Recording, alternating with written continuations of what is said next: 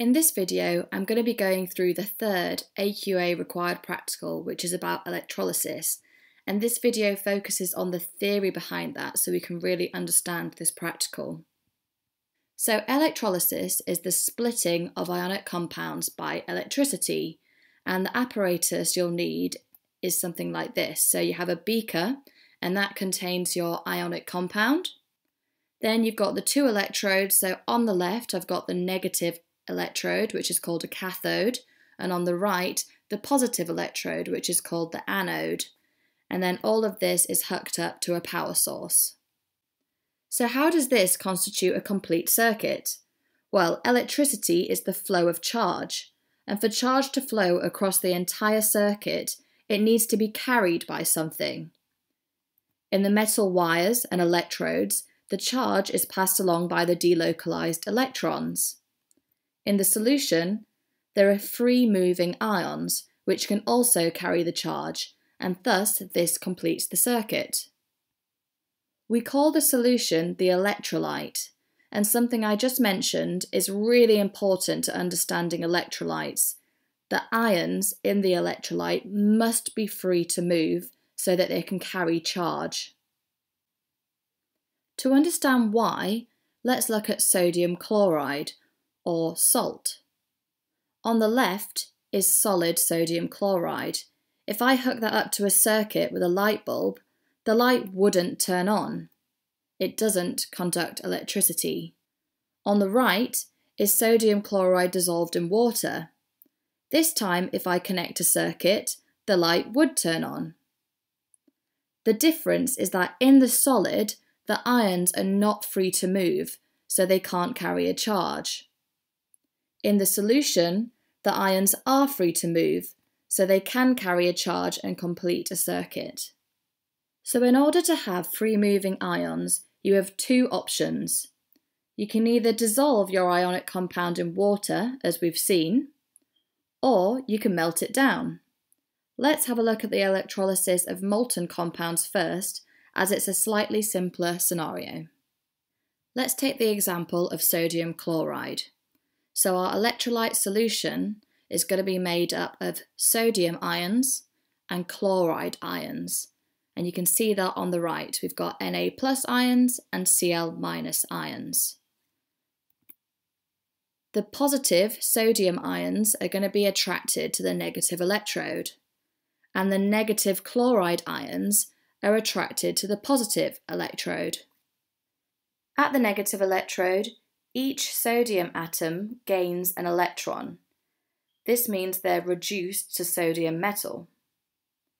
And at the positive electrode, each chloride ion loses an electron, which means they're oxidized to chlorine gas.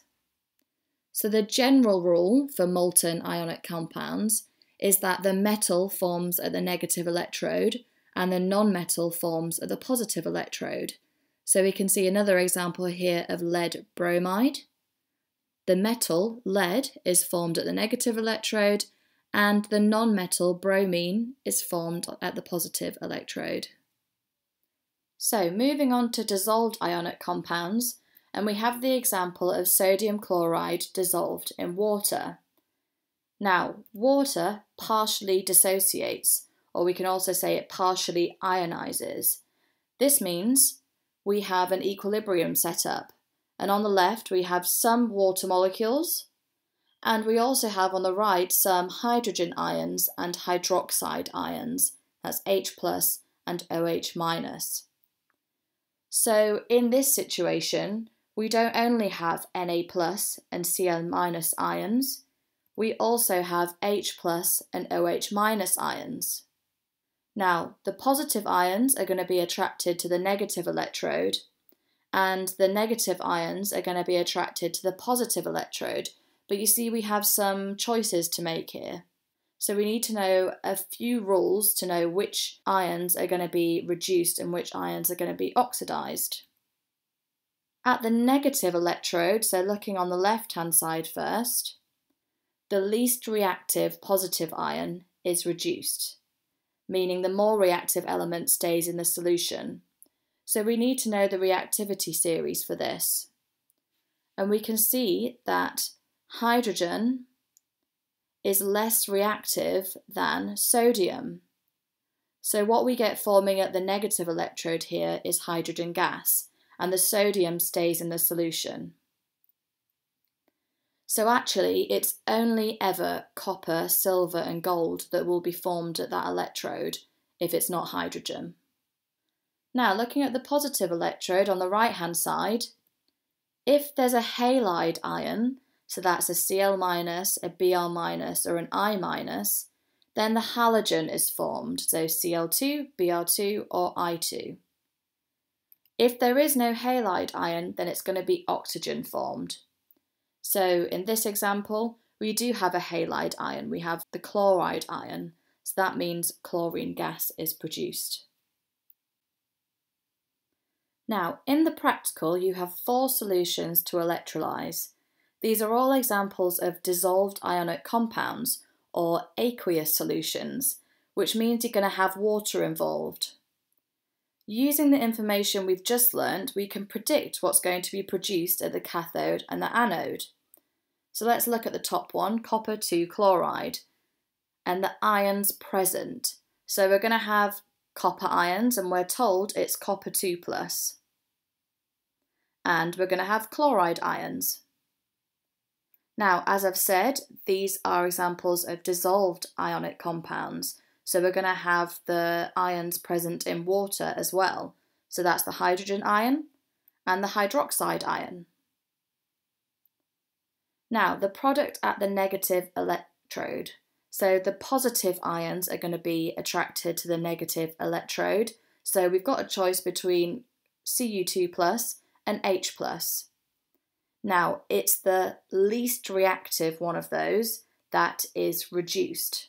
It's the least reactive one that we get produced. So that is copper in our reactivity series. Copper is less reactive than hydrogen. At the positive electrode, the negative ions are going to be attracted. So we have a choice between Cl- and the hydroxide ion. Because there is a halide ion present, and that's Cl-, we're going to get the halogen, which is chlorine. Now, looking at the second example, we've got copper 2 sulfate. So those ions are going to be Cu2+, and the sulfate ion is SO4 2-. Remember, it's in a solution, so we've also got the H+ ion and the OH- ion. At the negative electrode, the positive ions are going to be attracted. So we've got a choice between Cu2+ and H+. And again, copper is less reactive than hydrogen, so we get copper. At the positive electrode, the negative ions are going to be attracted. So we have no halide this time. We don't have a halide ion, which means we're going to get oxygen. For sodium chloride, we're going to have sodium ions, which are Na+, and chloride ions, Cl-. And again, it's in solution, so we've got H+ and OH-. Now, this time, at the negative electrode, we've got a choice between Na+ and H+. Hydrogen is less reactive than sodium, so we get hydrogen formed at the negative electrode. At the positive electrode, we've got a choice between Cl- and OH-. Because there's a halide ion, we're going to get the halogen, so that's Cl2. Finally, sodium sulfate. So we're going to have a sodium ion and a sulfate ion. And that's in an aqueous solution, so we're also going to have H+ and OH-. At the negative electrode, the positive ions will be attracted, so we have a choice between Na+ and H+. Hydrogen is less reactive than sodium, so we get hydrogen gas. And then at the positive electrode, the negative ions will be attracted. This time we don't have a halide ion, so we're going to get oxygen. Thank you for watching this video, and make sure you watch the practical video next, where you can see those electrolysis reactions in the lab.